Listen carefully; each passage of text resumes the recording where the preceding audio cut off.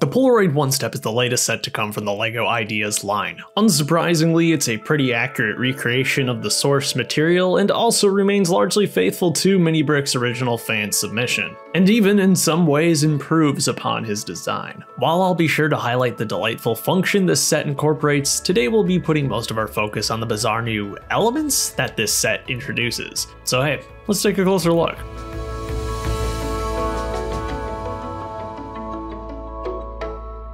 This set was sent to me early by the LEGO group to review, but you'll be able to pick yours up on January 1st. The set actually has a few noteworthy printed elements. Interestingly, there's a pretty balanced mix of stickers and prints. But hey, I'll take that over all stickers any day. There's only 4 stickers altogether, with the rest of the details being printed. The 1000 decal is actually an extra piece. It's the European name of the camera, and you can swap it out with the One Step. The Polaroid film box houses the most interesting of the new elements though, LEGO film for the camera. The original Ideas submission proposed the creation of 8x10 tiles, but LEGO instead came up with these. And I can safely say that these are indeed plastic elements and not cardstock. The best part of this not being a tile is that it's enabled LEGO to print on both sides of the piece. The instructions do a nice job of explaining the 3 images provided. The first features Edwin Land, the man responsible for creating the original One Step SX70. The instruction booklet provides all sorts of information about the inventor and the company he helped create. You'll have to do your reading to find the meaning behind the second picture, which is my favorite of the bunch.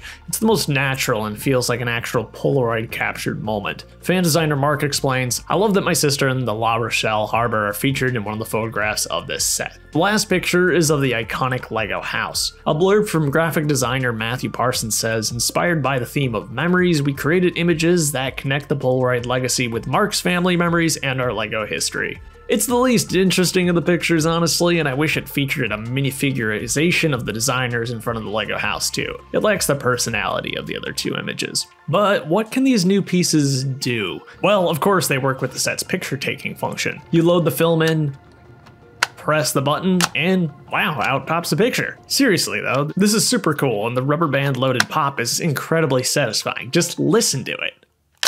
It's quite a complicated mechanism for what it does, but it sure works well every time.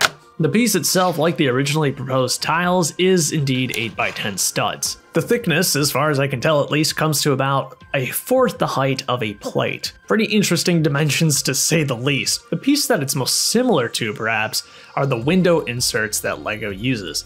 The thickness is roughly the same, and this means that the new 8x10 pictures fit well into rail plates too. The technique of using window inserts has shown up in Ninjago City modulars, and it was also used to great effect to create a sliding door for the Ultimate Collector Series Hogwarts Express. So theoretically, you could use these photos to make an even bigger, more epic sliding door. Something like this perhaps.